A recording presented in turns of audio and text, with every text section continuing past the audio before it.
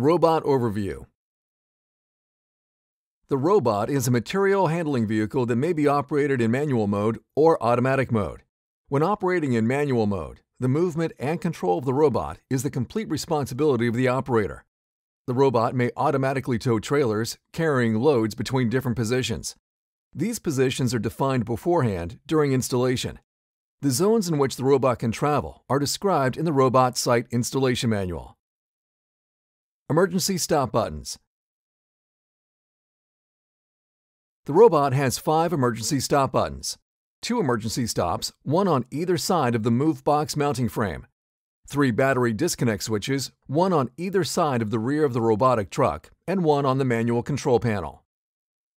Front and side safety scanners. When the 2 side safety scanners and optional rear safety scanner are installed, they provide complete 360-degree monitoring around the robot. The front side safety scanners permit detection of obstacles and persons on both sides and in front of the robot. If an obstacle or a person is detected, the robot stops or reduces its speed, depending on the distance to the object.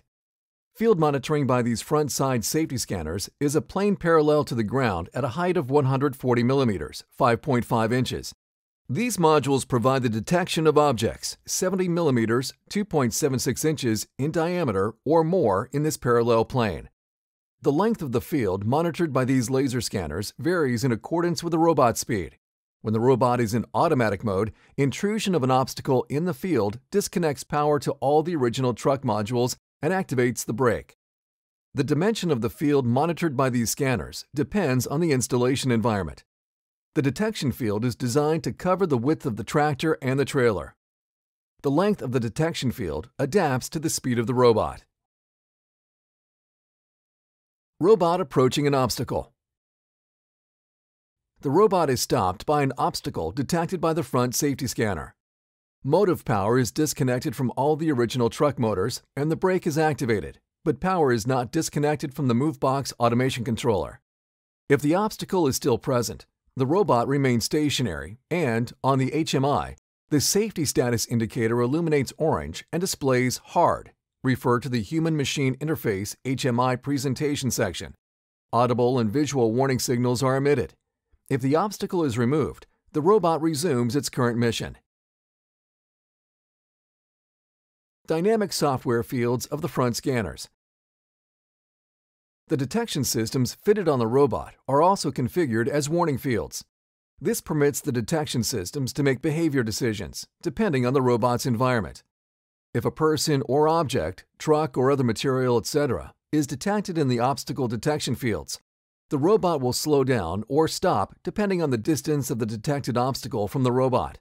As well as avoiding risks of dangerous situations for persons and damage to the robot, this permits slowing down of the robot before reaching a hazardous area and reducing, for example, brake wear and destabilization of the load.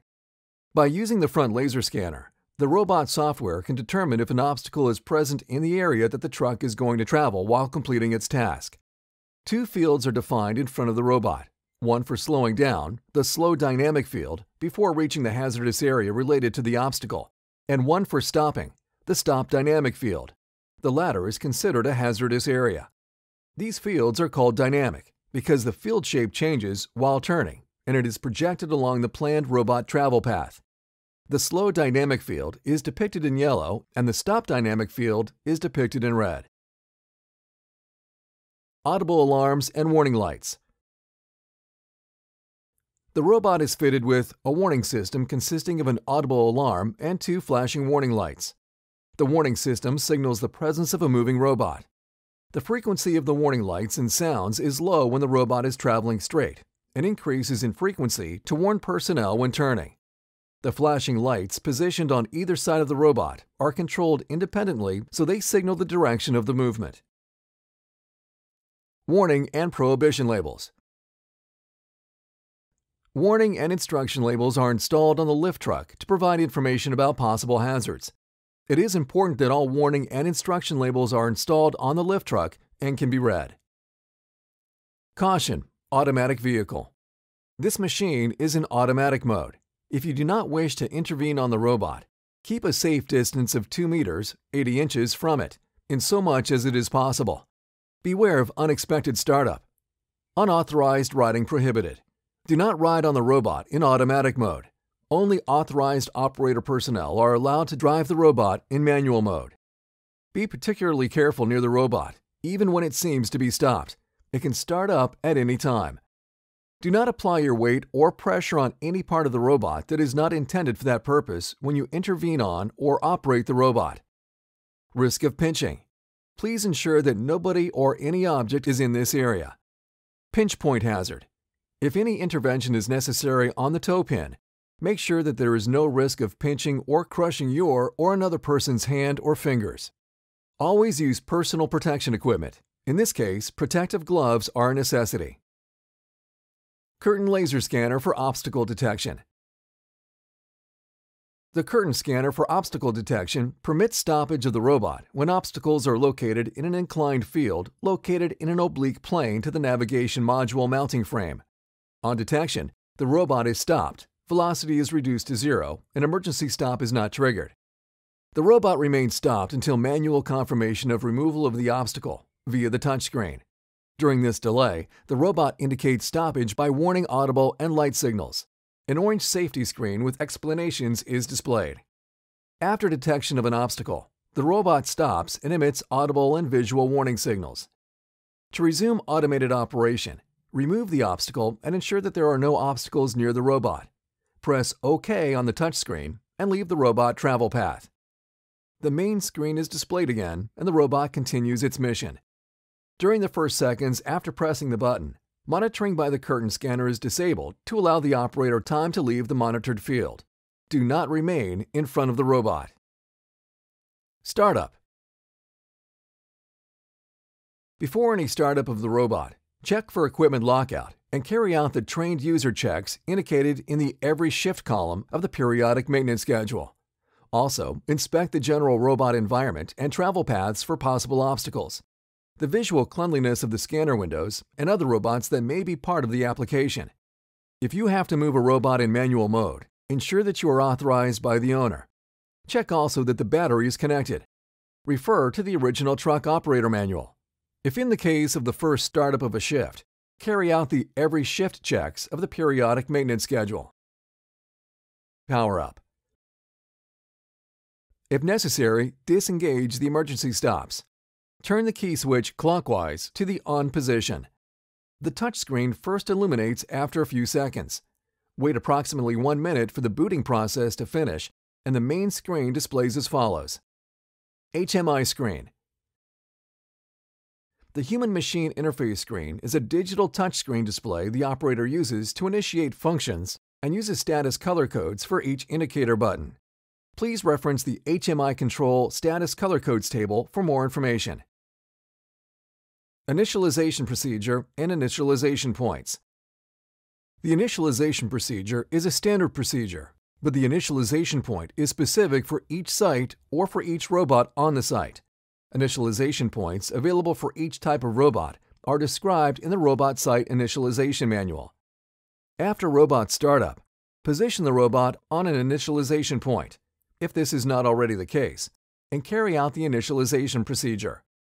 The initialization points have been indicated during the site-dedicated training of the personnel for the robot. Initialization points are shown in the Robot Site Installation Manual. Press the Init button in the top menu bar on the touchscreen. A screen indicating the initialization points available for the robot is displayed. Select on this screen the point corresponding with the robot initialization point, indicated during training. Once selected, press OK.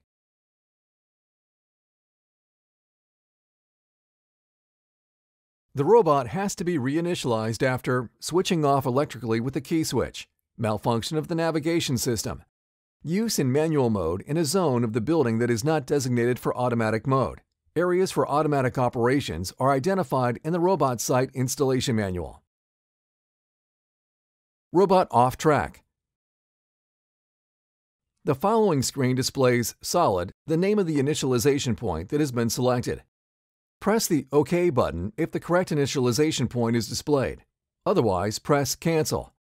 If you press Cancel, restart the initialization procedure and select the correct initialization point at. If the robot has been correctly initialized, a beep is heard and the two warning lights flash. The message "Init OK" and a score are displayed in the main frame of the touchscreen. If initialization is not successful, move the robot and reposition it on the initialization point, and then repeat the initialization procedure.